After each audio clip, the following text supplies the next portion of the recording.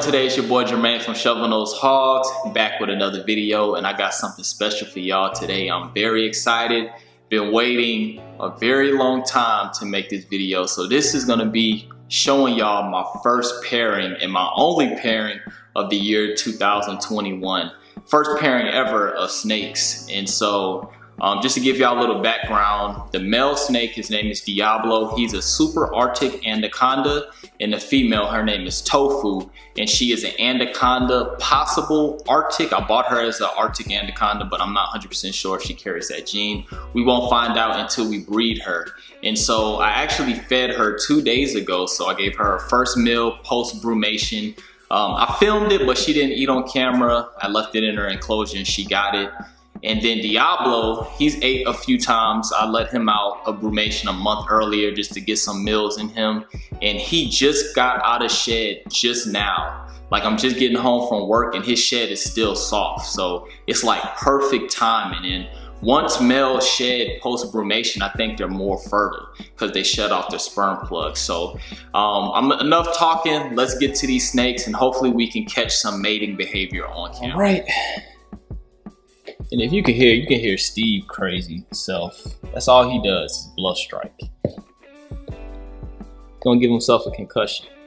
All right, but we got Diablo. And like I said, he just shed out like probably not even an hour ago. Look, it's still wet. It's not even dried up yet. So let's see what he looks like after shed. Oh yeah, pretty pink color. So let's pull out Tofu's, and I put her in a bigger enclosure. She's back there. Let's see if we can wake her up a little bit. All right.